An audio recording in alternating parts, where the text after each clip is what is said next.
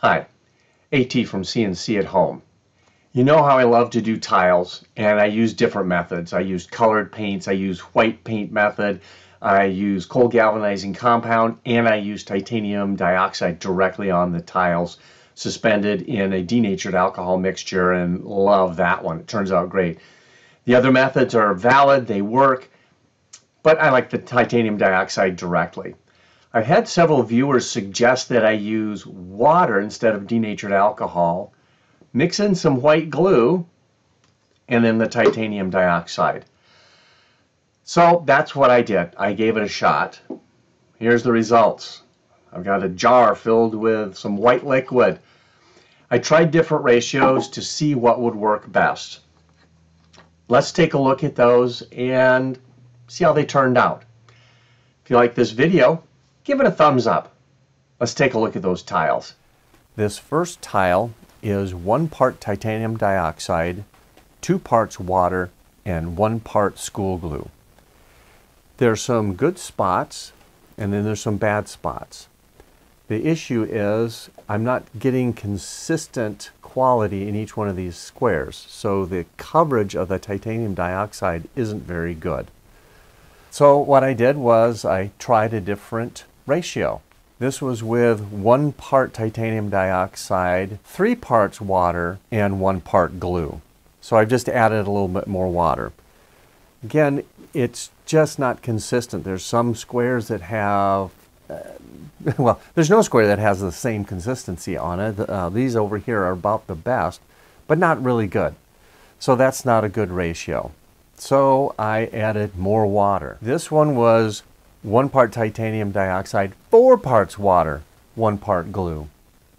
And as you can see, it's just spotty. There's some dark spots here, here, and here.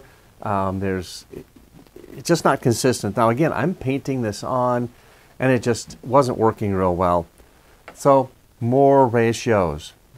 What I decided to do was try a little more titanium dioxide. So what we have here is 2 parts titanium dioxide, 4 parts water, 1 part glue. Over here, these look really nice, but over here you can see that it's not getting distributed very evenly. And that's my concern. It's like I want the whole thing to be consistent. These speeds and feeds should have all turned out fairly black. So that tells me that I'm not getting good distribution. I wanted to give it one more try. 2 parts titanium dioxide, 5 parts water, and 1 part school glue. Very similar to the last one. It looks decent up here, but still spotty, and you can see that it's just not getting a good distribution of the titanium dioxide. So I was really disappointed in using this particular method. What I did was I grabbed my normal mixture and I just poured it on a tile and just tipped it up on its corner, drained it off, and tried that. Here's what it looks like. This turned out much, much nicer. It looks like I bumped the tile probably before I did anything on it. The titanium dioxide, once the denatured alcohol dries, is very sensitive. If you just bump it, it gets brushed off because it's pretty much just sitting on the tile. All in all, these settings worked really well. It's getting a little light up here, really nice and dark over here.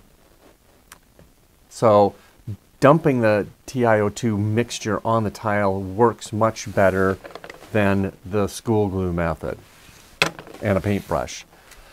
As we found out, not the greatest results. It kind of worked, it kind of didn't work. I don't know if it's the painting it on, if I don't have my mixture ratios right. If you've tried this method where you use white school glue with water and titanium dioxide and you've gotten it to work, put it down in the comment. Let me know what your mix ratio is and how you apply it. I used a foam brush and it seemed to go on okay, but I didn't get even coverage. I didn't get good consistent titanium dioxide over the entire surface area. If you like this video, give it a thumbs up.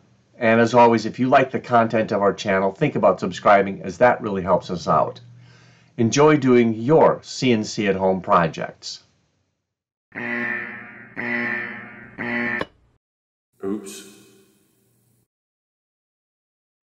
A little glue, a little water, a little titanium dioxide. There's stuff in here still.